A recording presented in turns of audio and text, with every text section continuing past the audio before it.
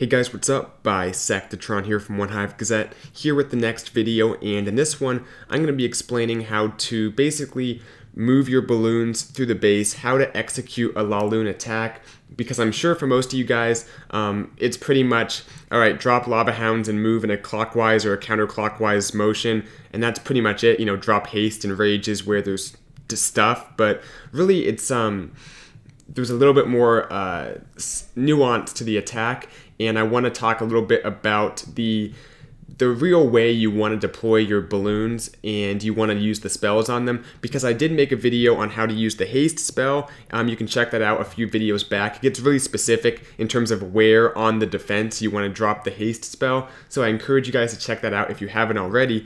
But basically in this video we're taking a look at it as a broader on a bigger scale, an overall air attack, how you want to drop these balloons. And not the best basis for my addiction, but the great thing about this is it doesn't affect the back-end LaLoon. It makes the kill squad easier, but we're not focusing on the kill squad for this video. We're focusing on the air part, which is not a whole lot different than it would be on an anti-3-star base. And these bases are, they're not terrible. So we're taking a look at Town Hall 9 and Town Hall 10.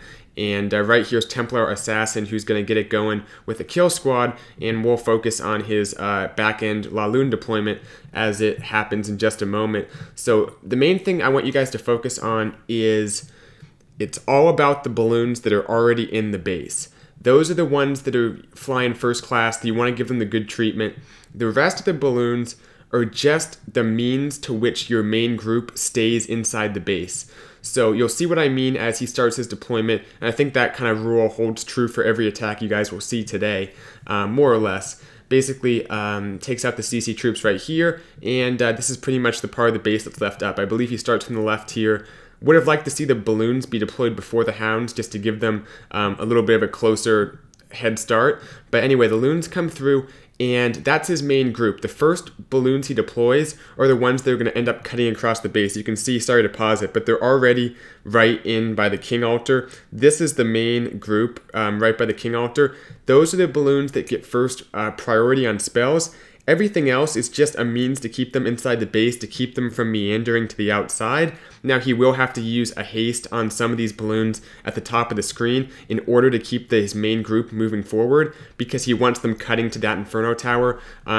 Kind of misses the cannon, so his balloons have to backtrack in just a moment right here as they go from the Expo back to the cannon. So a bit of a hiccup right there, but not that big of a deal. The main idea is he's dropping the rages, the hastes, for the most part on his main group. Those are the ones that get good treatment, but it's not exclusively using spells on the main group that's cutting across the middle. He's also using spells on the outside, mainly the haste spells as needed to keep his main group inside the base. So we'll definitely take a look at another replay for Town Hall 10 and a few Town Hall 9s, but that's the main thing. You want to make sure that your main group, that's going to be the first maybe 10 to 12 balloons you deploy. They will ultimately be inside the base. Those are the ones that you should give good treatment, because they make the difference. You can't take out a base just by coming at it from the outside. Really, the power in the LaLoon is the balloons that cut across the middle. So we're going to go up one, take a look at Dow. You guys probably see this base all the time. It's very common. But regardless, it makes for a good queen walk, especially with a dragon CC.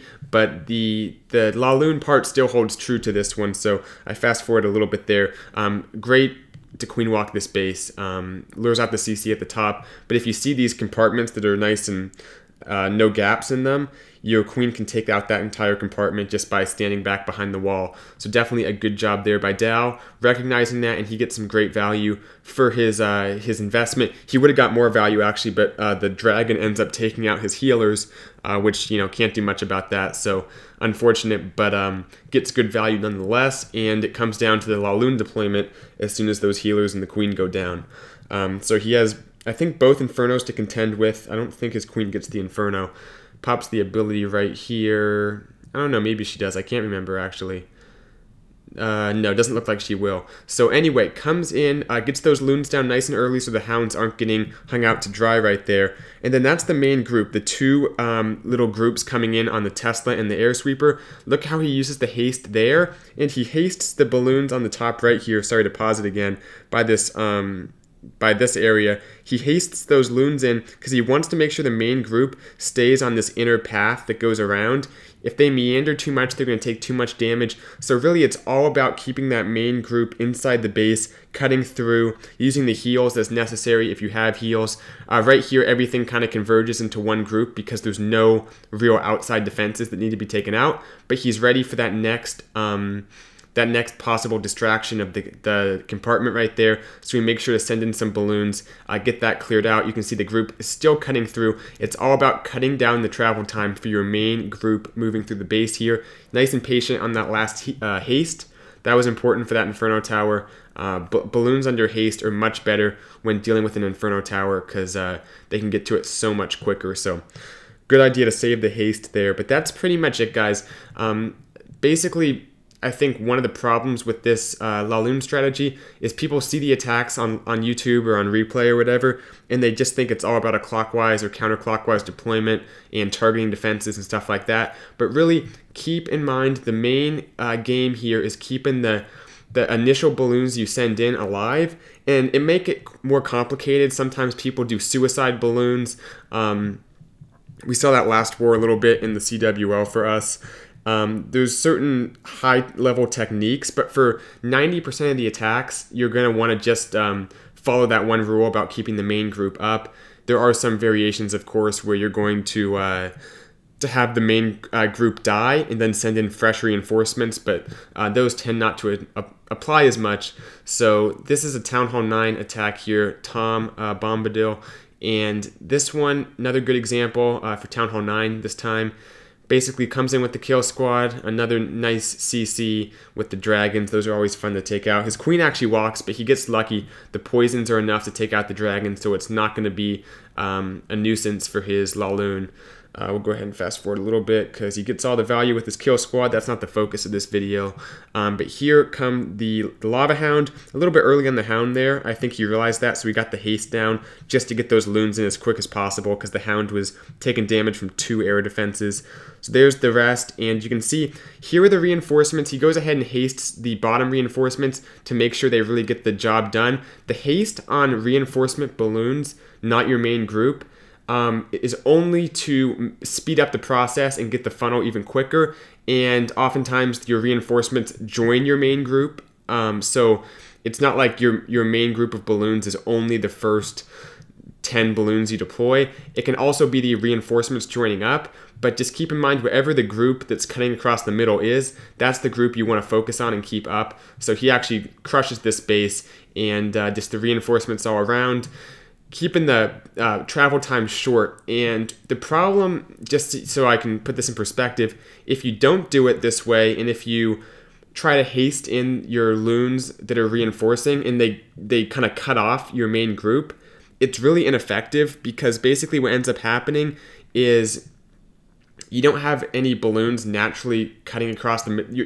like the majority of your balloons, your main firepower, which is going to be that group that's cutting across, the main group as I call it, it's not going to be the balloons that are actually engaging the middle defenses such as the Expos or the Inferno Towers, and it's going to be the balloons that you prematurely haste into the base, the reinforcements that should just be playing the sideshow. They shouldn't be doing anything besides funneling your main group into the middle. If those balloons are sent in too deep, they're not going to be strong enough to take anything out. They're going to end up getting taken out. You're going to be low on balloons as a result, and oftentimes they won't get the full value, and they'll cause your main group to have to meander all around the base. And if there's like a graph that ever existed of balloon travel time and like 3-star success, you'll see that you're much more likely to get the 3-star if you can cut down the balloon travel time, specifically for the initial group you send in that ends up cutting across the middle of the base. So anyway, another Town Hall 9 attack here. This one, kill squad to get the triplets, baby dragons in there actually. And he's going to come in with a LaLoon on the backside. Not a ton of value, but gets the queen, gets the CC, gets the air defense, and the queen still has her ability. So he'll pop that in just a moment. But here's the Lava Hound, here's the loons. Good deployment there. The Hound tanks the Wizard Tower. Goes ahead and hastes those loons in just to make sure that they don't take too much damage from the Wizard Tower. So good decision there. And that's the main group. Basically, those balloons he sent in right there is going to constitute the main group. But look at the next group's already in to take out the mortar. He'll send in more groups after that, just to take out these defenses and make sure his main group is going to the expos like he wants it. And once again, there's the heal on the main group of balloons. I know I've said main group like a ton of times this video, but I don't know what else to call it. He's using the spells on that group of balloons, and that's where you want to do it. The haste, you want to use very sparingly where it's needed on the outside of the base, but you want to use the spells, the majority of them, as your balloons cut across the middle of the base. A big mistake people make is they just haste in each group of balloons, like it's almost like a horseshoe type pattern. They just, send in loons in a clockwise formation and drop a haste on like each group as it enters the base. That's like the worst way you can do it. You want to focus your spells on the main group, and you want to basically, what's the word I'm looking for? Not subsidize, that's a weird word. You want to aid, I guess, those balloons. You want to supplement, that's the word, supplement those balloons with the loons coming from the sides, the reinforcements. But those are not the star of the show. They're just to take out that first layer of defenses, and that's pretty much it. So anyway, that'll do it for this video. Hope it makes sense. I'll answer any questions in the comments below, and the update's coming out soon, guys. I have some really cool, good news, some huge stuff happening to the channel. You'll find all out about it, something like that. You'll find out about it on Wednesday, most likely. So stay tuned, should be cool. But for now, hope you liked the video, and I'll see you guys tomorrow or in the next one. Bisectatron out.